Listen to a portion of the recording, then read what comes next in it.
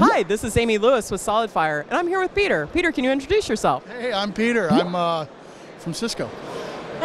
Excellent. Welcome. Did you want the title? Is that what you're asking?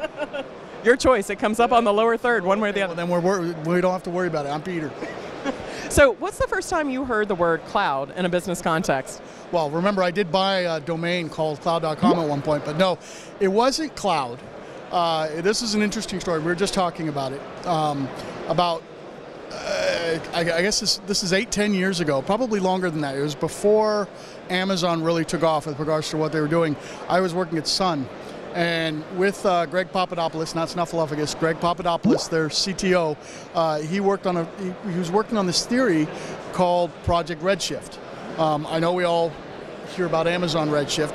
Now, Redshift as a code name is actually kind of interesting. It's the I believe it's the color fragmentation that happens at the point at the expansion of the universe.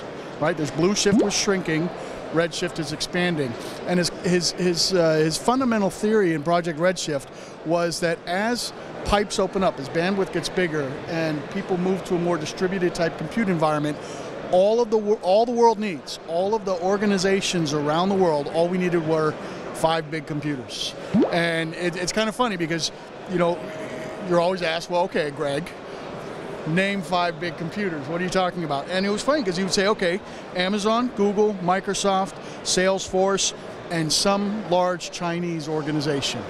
And I think when you think about that today, and we think about cloud today, who are the big cloud vendors? We can all agree that the big 3 of Google, Amazon, and Azure, they kind of own public cloud.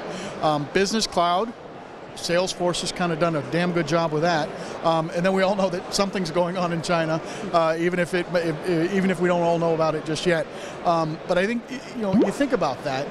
10 years ago, to have the insight to see where we are today and recognize that it's not as, while it's a world of clouds, it's not a world of many very large clouds. There's a fairly small group that basically manage the largest workloads across the cloud, and then the rest of the ones that we see, they happen to be, you know, service providers or private clouds or what have you. They're almost more application delivery networks for how do you basically maximize and get certain data and apps closer to the user, but it always ties right back up into those big 5 systems that are running the world's businesses today. So while not referenced as cloud, the concept itself is very much what we've seen kind of come to light here over the last, what, 10 years?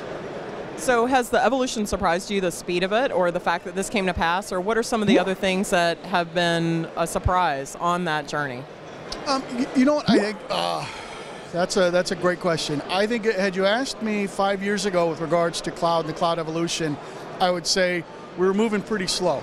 And we were moving slow probably more because there was that general head in the sand movement by the CIOs or IT staff that said, I don't need to worry about this just yet. Or, you know, it's the same thing that happened with Linux. It's too complex, it's too insecure, we can't do this, there's no way. And then you had the developers off building stuff with the swipe of the credit card and doing whatever have you. The first 5 years, they were kind of slow because you had to be very technical. You had to understand fairly complex languages. You had to really understand how do you build, because, I mean, come on, Amazon was the Home Depot of the cloud. You had to know where the bins were and what you had to go do. Nobody's going to do it for you. So there wasn't that business interface for the cloud 5 plus years ago. Today, I would say the exact opposite. This thing is moving so fast, whether it's, you know, all the innovation happening now because of the cloud. So you see software-based companies, you see what you guys did at SolidFire, to, you know, new retail experiences, new connected automobile experiences, the whole movement around IoT. It all ties back into that fabric of the cloud. And every day I learn of a new innovation or a new adoption or see a new business that has basically built everything on the cloud that you probably wouldn't have expected 5 years ago. So I guess that's the way I'd answer it. At first it was slow, now it's like so fast you can't even keep up with it. So in 5 years, do you predict that we'll still be able to blame the network, or will we blame the cloud? No, we'll just blame you. I mean, come on. I I don't know that we can necessarily say that the network's the problem today. And I think, when you look at the last 10 years of cloud, it was about taking legacy applications and moving it into a more distributed or virtual environment. You didn't change the application paradigm. Now with all the new languages, with everything that's going on with regards to whether it's PaaS or microservices or what have you, everybody is designing for the new distributed environment. They're designing for failure. They're designing for, we look at what we're doing even with Metapod. We have a customer whose average life cycle of the VM that they run is less than a minute. It's instantiate, deliver the app, do the thing, and shut down. There's not much time for errors at that point, right? So the reality is, I think as we start to see more cloud native applications, we're going to blame it more on our own stupidity than the infrastructure running underneath. Because at the end of the day, all of these new tools are abstracting up. If the things underneath break, they're built with the resilience and the kind of autonomic capabilities to go address it on their own without having any human interaction. It sounds like a great, brave new world. No idea. I'm an econ guy, remember. I don't know what I'm talking about.